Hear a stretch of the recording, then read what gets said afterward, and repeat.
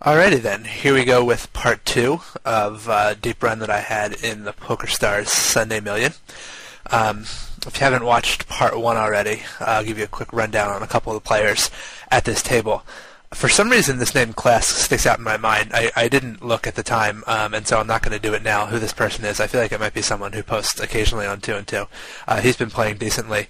This guy over here, Seaman Demon, does not appear to be particularly good, and we won a pretty big pot off of him fairly early in the tournament, and I'm hoping he may be a little upset with us. He seems like the tilty sort. He was talking a lot in the chat box, not so much to me, but he seemed to be getting upset with people in general. And Aaron Bean is a very well-known tournament pro. I think I know he's a sponsored player at Full Tilt Poker. I think he's clearly the person we're going to be most concerned about at the table.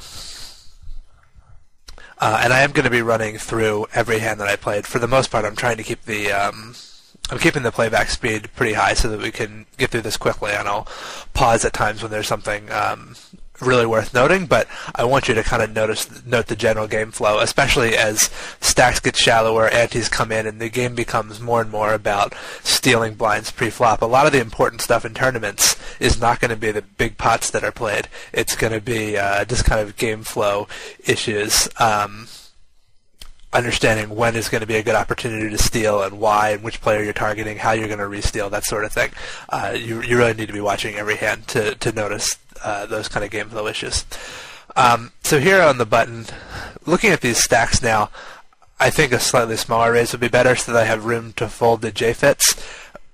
If I knew that J-Fits was a good tournament player who was going to re-steal with a good frequency, I might raise less with the intention of calling a shove or folding, just kind of depending on what I know about him. But at this stage of the tournament, against a random in the Sunday Million, I think that you're not going to Ace-5 is not going to be in good shape, even getting decent pot odds. So I think the better play here might be to raise to like 14 something or maybe 1500 and leave myself a little more room to fold the J-Fits. As it is, it would just be a nasty decision if he were to shove in. I'd probably have to call, and it wouldn't be pretty. But I definitely want to be raising Ace-5 here on the button. It certainly figures to be ahead of these two guys in the blinds. And as I was saying, I don't think J-Fits is going to steal with a good frequency. And it's very difficult for Class to play back at this